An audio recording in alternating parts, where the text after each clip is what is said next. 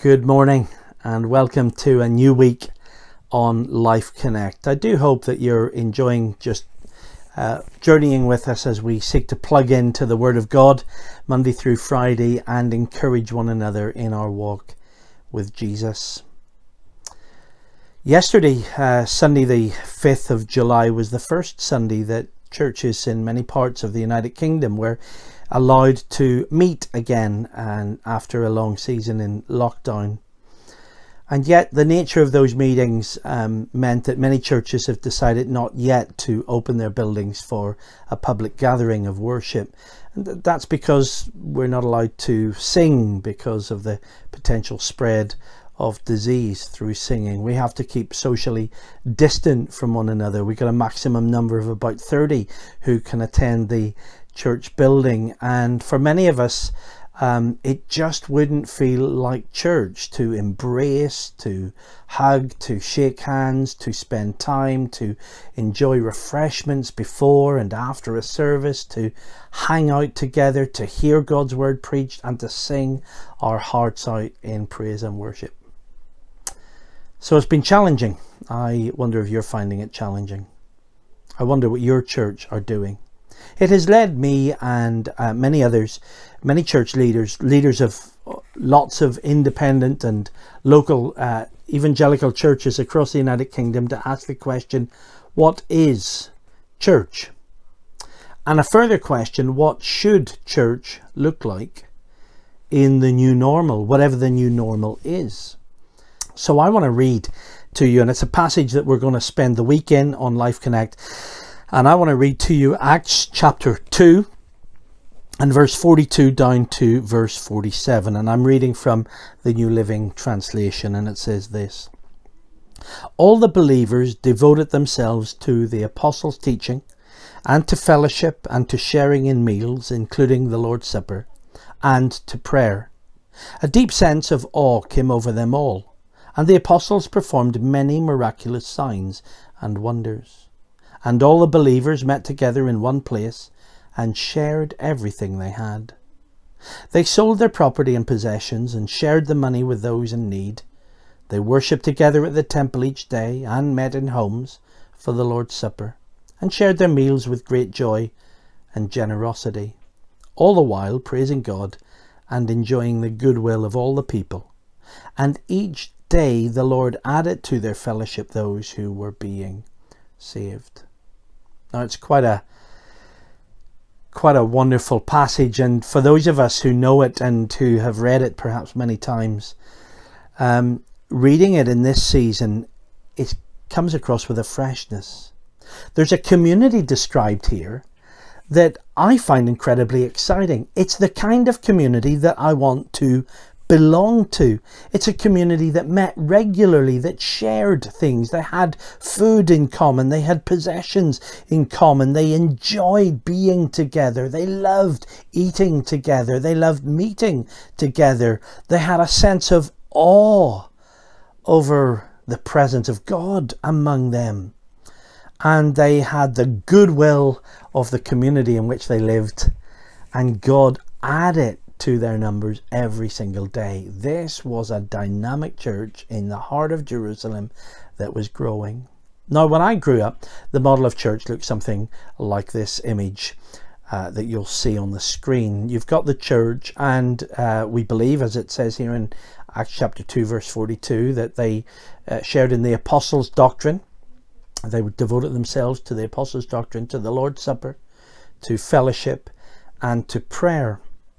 Now, in the church where I grew up, and in many churches of a whole variety of types in our nation and perhaps around the world, that verse, as it was unpacked, led to a meeting for each of those things. And there was a meeting for Bible teaching. Sometimes it was called the ministry meeting, and that's where someone would stand up and preach from God's word at the front. Sometimes it was a conversational Bible study where people would sit, open the Bible on their laps, and discuss its meaning and apply it to their lives. So that's the apostles' doctrine. We had a meeting for it. We had a meeting for the Lord's Supper every Sunday morning at 11:15 in Ebenezer Gospel Hall. The saints of God met to break bread. to worship the Lord around the Lord's table and to share in the Lord's Supper. And of course, many churches continue to have a service solely for communion, or to include communion as a central part in their gatherings. And of course, communion, sharing a common cup, is impossible in this current period and season in which we're in. But there was a meeting for it. Then there was a meeting for prayer. Prayer meeting was often thought to be and encouraged to be the most important meeting of the week.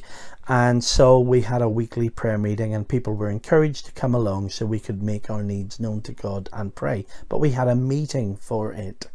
And then there was fellowship, which was occasionally a cup of tea in people's homes, or sometimes once a year we had something called the annual fellowship meeting. So we had fellowship once a year. Of course, people had it much more frequently, but we called it a meeting.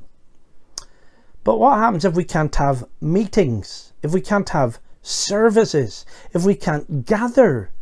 What happens to the church?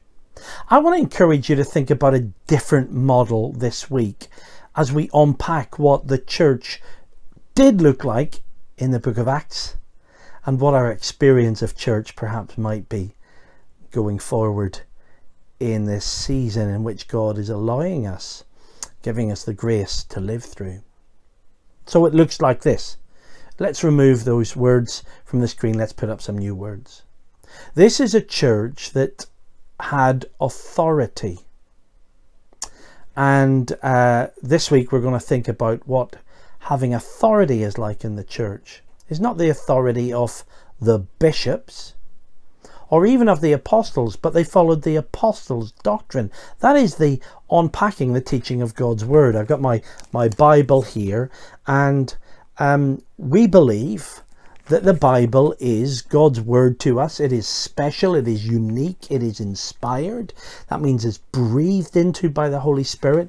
And I want to encourage you, we're running an Alpha course in our own fellowship at the moment. And last Thursday, I encouraged those who are searching and seeking and on the Alpha course because they're interested in whether there's a God and whether they can come to know this God. I encourage them, get a copy of the Bible, download YouVersion on your phone, and start to read it and ask God to speak to you. Because, you know, we believe that authority comes from Jesus, who is Lord of the church. He reveals his will to us through his Holy Spirit, who he sends to live in the lives of Christians. And we know his will by following, reading and applying the word of God to our lives. So Tim's going to take a bit more time over that tomorrow. What does it mean to live under authority, and how should the church start to unpack, and how should I as a Christian start to live out as a person under the lordship of Jesus who follows the word of God, the Bible? They were also a church who had authenticity. There was authenticity. I mean, they had this wonderful fellowship together. They devoted themselves to fellowship, and they met regularly in each other's homes, sharing meals with great joy and generosity. There was authenticity. They didn't have a meeting for fellowship. They had fellowship. They devoted themselves to it. You know, they belonged together. I love meeting with my brothers and sisters, but you know, I don't need a meeting for it. And Phil Davis is going to help us think about what authenticity is. What is it like to have authentic fellowship? What might it mean if we're meeting more in homes than in church buildings? Because clearly they had no church building in Acts chapter 2.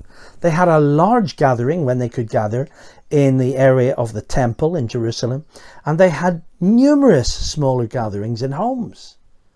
The door's open for us to experience and express deep and real fellowship. What's that going to look like? I'm looking forward to Phil unpacking that with us. Then there was a sense of awe that came over them. And on Thursday, Beverly is going to take us into a reflection on worship. You know, worship is having a deep sense of awe that God is here. God is here. My dad, when he was converted, was taken along a little while later, just a few Sundays maybe after his conversion. He was 16 years old, and he was taken to a little Brethren assembly in Belfast, a little gospel hall, and he was taken to a breaking of bread service, to the communion or to the Lord's Supper service. And he said, when I sat there, I thought I was in heaven. I thought I was in heaven. I think there's a problem, isn't there, that we seem to have made the thing, the Lord's Supper, into a meeting, when actually the thing, the Lord's Supper, remembering and honouring Jesus and what he did for us in his death, is to enable us to come into a moment and experience the reality of the presence of God, so that our hearts might bow in awe and wonder. Whatever the church looks like going forward, surely it should be a church that is overwhelmed by the awe that comes with knowing that God is among us. I don't want to gather again in church where God's not present. Someone asked years ago, if the Holy Spirit was removed from your church, how many of your churches, or how many of our churches, would carry on as normal? That's desperately challenging, isn't it? And then finally, and on Friday, Erwin is going to help us think about anticipation. Anticipation. What do I mean by anticipation? Well, they prayed. God, add it to their number every day. When I pray, when the church prays, whether in a large gathering or in a small home or in someone's back garden, don't you want your prayers to anticipate that the God who is present and inspires us to have awe and wonder is present to move in saving, redeeming, reviving and renewing power? I don't want to belong to a church that goes through the motions. I don't want to belong to a church that, if it can't have its meetings, isn't church. Surely we want to be under authority. I want to be under the authority of Jesus Christ, and I want the Word of God to be my guide, and it should be our guide in the church as we're led by the Holy Spirit. I want to be in a church that's authentic in its fellowship, where whether we're just 2 or 3, whether we're half a dozen in a home, or whether we're 600 in a huge building, our experience of one another and loving one another is genuine and real and deep. I want to be in a church that's moved in awe of the God who loved me and gave himself for me. And I want to be in a church that believes that what God did in the past, in Acts 2, in the history of our nation, he can do it again. I don't want to be sat in a prayer meeting where we go through the motions, say the same old rote prayers.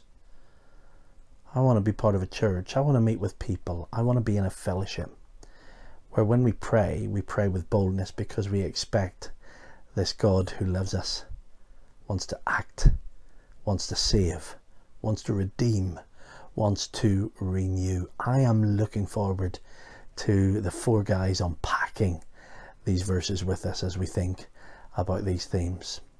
Let's pray. Father, we want to say thank you for your amazing grace.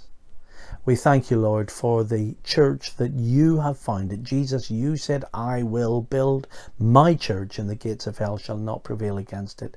Lord, help us to be a church not of meetings, but a church of awe, of authenticity, of anticipation, and under authority. Lord, help us to be under your authority. Lead us by your Spirit. Anoint us, equip us for this season.